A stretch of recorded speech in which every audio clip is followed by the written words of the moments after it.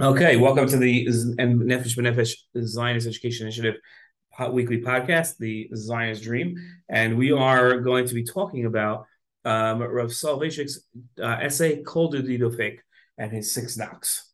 Okay, very very exciting times as we get into this idea. It's actually an essay just by way of introduction, an essay that was originally a speech that was given in the 50s, written up and now translated in multiple languages. Easy to get. Highly from the Zionist Education Department. We highly recommend reading through Rav Soloveitchik's writings. And today we're gonna have the opportunity to really break into understand their six of these knocks, understand them in their context and how they apply today. So what's fascinating about this, and again, the whole idea of our podcast is to make sure that people think about Zionist issues. And what's fascinating about Soloveitchik's, there's a couple of fascinating things. First of all, it was written in 1956, so only 8 years after the foundation of the state of Israel. So to put it into context of time and what was happening at this point in history, this isn't Soloveitchik writing in 2022, where the state is fully developed. The state at this point in time was going through hardships. It had just lost 1% of its people in the first independence war, just 7 years before. The people had gone through a Holocaust a mere 10 years before, and the Arab population, the Jews that came from Arab lands, had arrived just a mere 5 years before this, 850,000 of them, which had almost sunk the country economically. So that's where Soloveitchik is writing. Soloveitchik also, it's important to recognize himself where he's coming from. Soloveitchik is from a family of an anti-Zionist family, and their family is almost, I would consider it almost like royalty in terms of of Torah scholar families. And what I mean by that is the family works as one unit, the Soloveitchik family. Whatever the family maintains, that's what it maintains. And you had to be anti-Zionist to be in this family. That was basically how it worked. Soloveitchik was the first Soloveitchik to break free from the Soloveitchik family and join what was called the Mizrahi movement, still the Mizrahi movement, and break off of the Aguda, anti-Zionist Aguda, which brought him the ostracization of not only from his family, but of the world of Torah, the Torah world that he was a part of, essentially ostracized him for this. He had to create his own Torah community at Yeshiva University and within the Zionist Mizrahi world in order to be able to have a community that he could function in. But for the most part, the Torah world looked at him. They derided him. They called him JB for this position instead, because of Joseph Bear was his name in English. They wouldn't even call him Yosef Bear, which would have been an insult in the first place. So Rav Soloveitchik's position here is groundbreaking. Now, what was so groundbreaking about his position was the fact that Rav Soloveitchik looks at the foundation of the state of Israel. Now, this is going to, in our post Rav Kook, Hasidic world, this almost seems like obvious, but you have to keep in mind where the Soloveitchik and Brisk comes from. Not every single thing that happens in the world is a miracle, right? That's not how it works. Not everything is a miracle. And what they did was they essentially said, okay, what Soloveitchik said was the foundation of the state of Israel was miraculous. This was divine providence, as opposed to just saying this is the way of the world, which is how the rest of the Soloveitchik and most of the Torah world was looking at the foundation of Israel. They didn't see it in theological terms. Excuse me. Today, that's very strange, because today almost all religious Zionists think of this as the state of Israel as the beginning of the Geulah, of the redemption. That was not a popular opinion back then. That's not even an opinion that Soloveitchik took, but he did see the foundation of the state as an act of divine providence. So I'm sorry for going on and on, but it's It's important to put a that great introduction. to put this into context as to what was going on. Okay, go Want to ahead. hear a great story? Yeah. Okay, so there's a story that's been going around this week. So Rav Schechter, Herschel Schechter, is a big Talmud, a big student of Rav Soloveitchik, and he when in his youth he spent some time in BMG in the Lakewood Yeshiva. So he was very much taken aback that in the Lakewood in Lakewood they referred to Rav Soloveitchik as JB, and he found it very disrespectful. So he referred to their Rosh Yeshiva as AK, Rav Aaron Cutler, so which resulted in him getting kicked out of the yeshiva. Great. So like Probably deserving, but right. yeah. Seeing the different worlds in which they operate, certainly not all Jews, not all scholarly communities that think the same. Right. So this is definitely revolutionary in a lot of ways. Okay, so going back to this, a good story. So going back to this idea here. So Solovietchik had took a pasuk in Shir Shirim, a verse in the Song of Songs, and that talks about a lover coming to his lover's tent and knocking on the door and waiting for her to come out of bed and to come greet him. And she doesn't. She sits in her bed and does not come out of her bed to greet him. And so he knocks again. By the time she gets out of bed, she comes to the door. The lover is gone.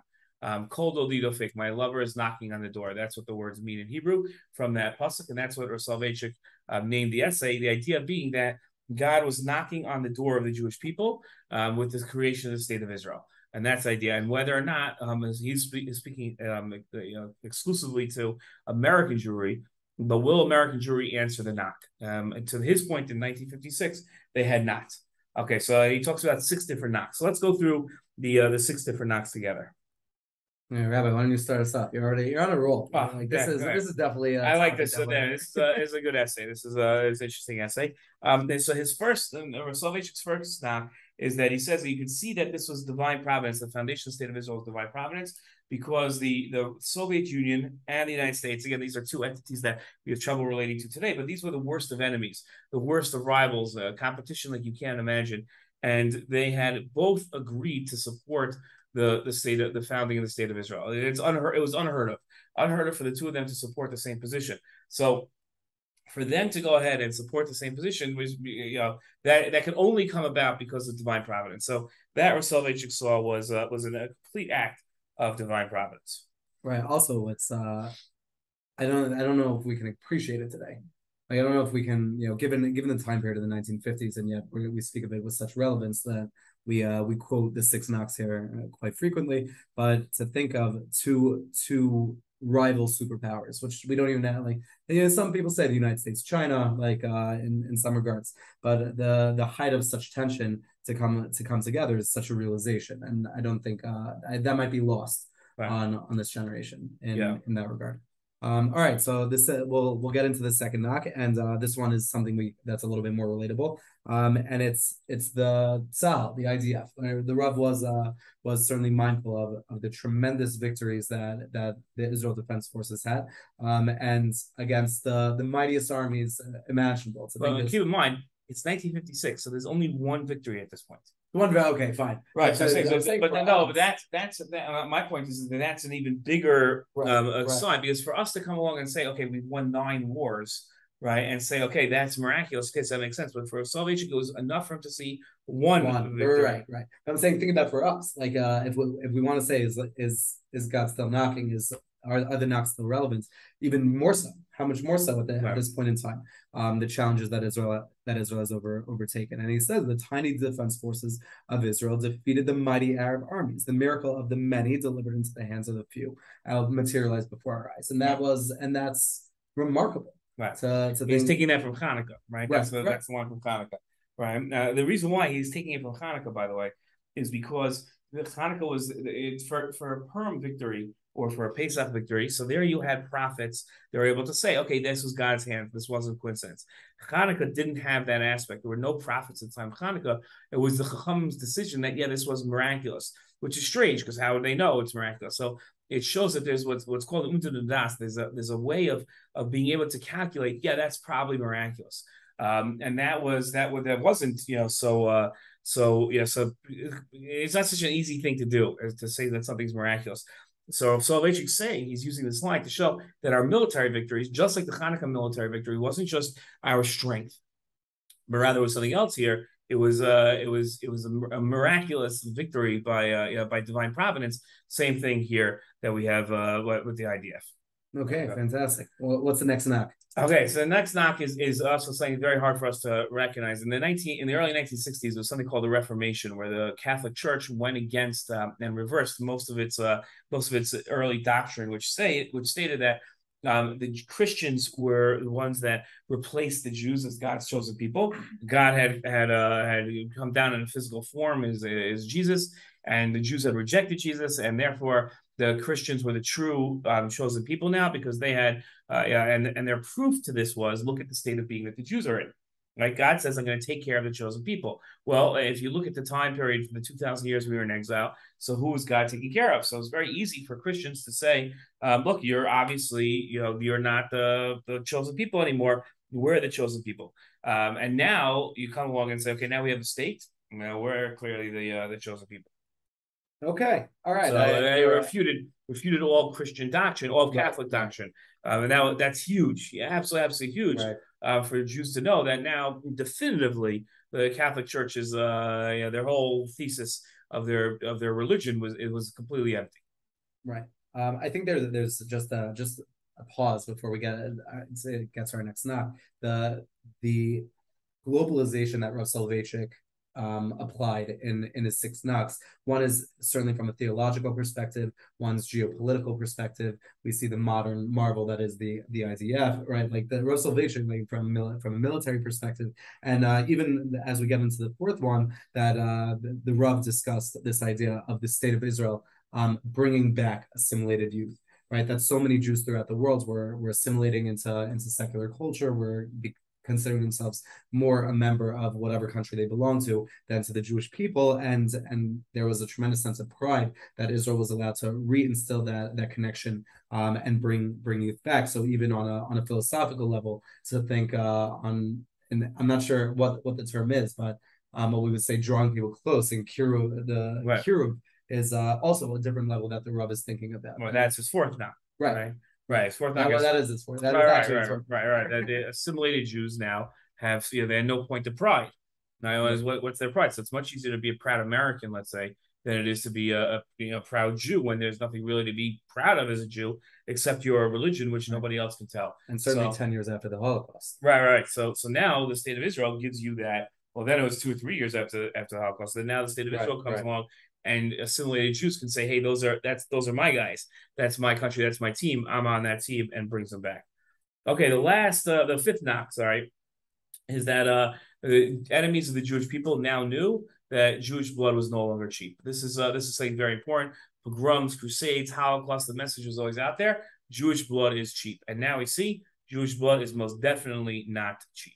Right, and leading us on perhaps the most practical level that was certainly relevant then a couple of just years after the Holocaust, but also now, is that the ability for Jews to finally have a safe haven, a refuge in the world where they can say, "This is mine, and nobody else is in control." And it's not a theoretical, it's certainly practical in that hundreds of thousands of Jews, millions of Jews have made Israel their home. This year.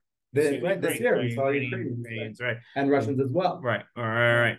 So I just said that those are the six knocks. Now I want to say something a little controversial here, because I think it's important to bring up. A lot of people would say, you know what, don't offend people, skip this. And the truth is, in my column that I wrote about this, I did skip it because people found it a little too offensive to put in. But I think if we're going to talk about Rav Solovietchik's six knocks and skip this part, I think it's dishonest.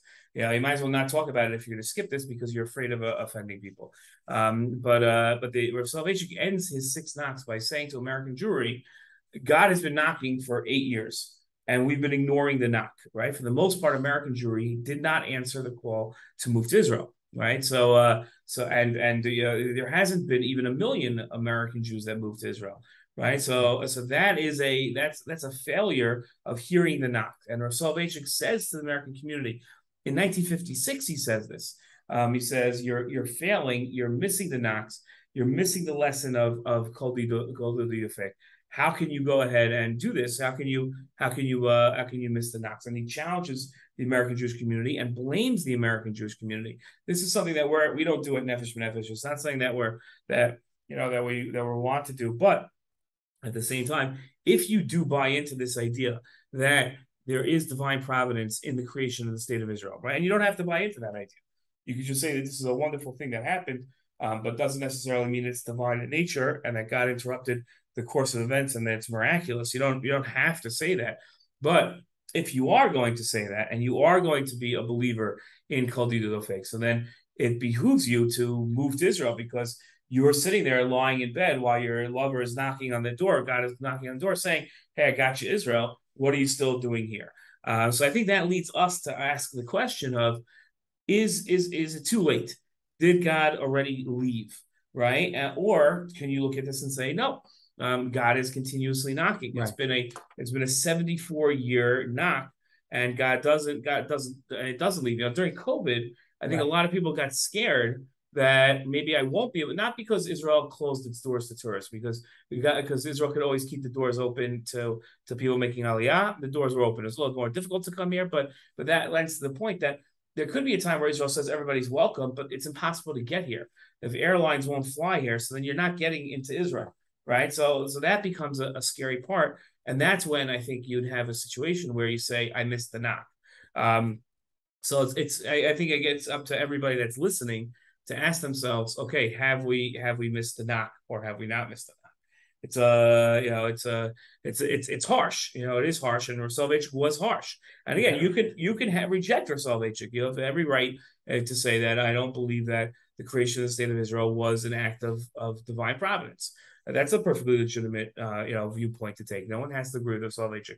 But if you do agree with Solovietchik and you do think that it was a divine knock, then right. Why aren't you in Israel? You're thinking that God is knocking. Okay.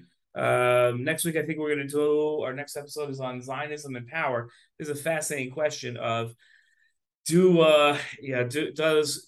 there a problem with the Jewish people exercising power over non-Jews? A lot of people have an issue with that, and is that really consistent with the Zionist viewpoints? Fantastic. See you next week.